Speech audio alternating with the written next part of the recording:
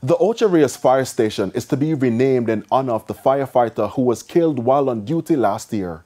Local government minister Desmond McKenzie made the announcement today at the funeral service for the fallen firefighter.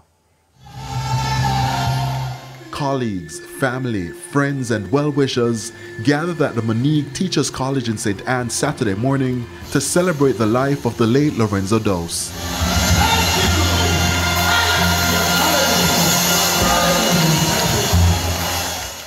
Mr. Douse, a firefighter, died in November last year after a car overtook a line of traffic and crashed into a parked fire truck on the Ocho Rios Main Road in St. Anne, pinning him between both vehicles.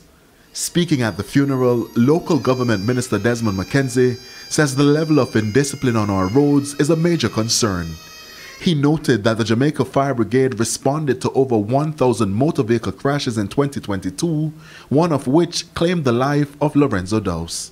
Let us use the death of a young man to say to ourselves, if we are doing it, let us stop.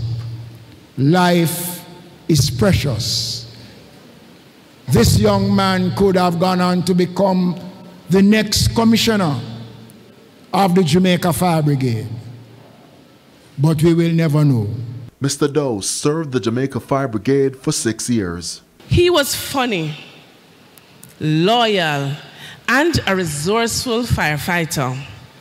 He had the heart of a child.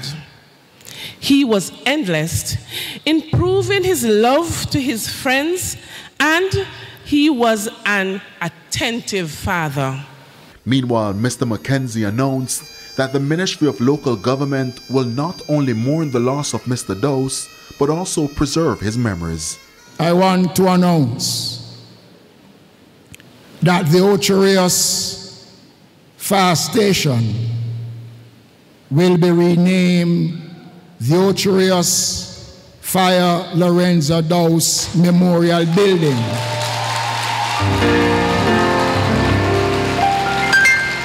I want to also further announce the Lorenzo Garnet Douse Scholarship Fund, which will be established to assist young firefighters aged 18 to 25 to advance their training.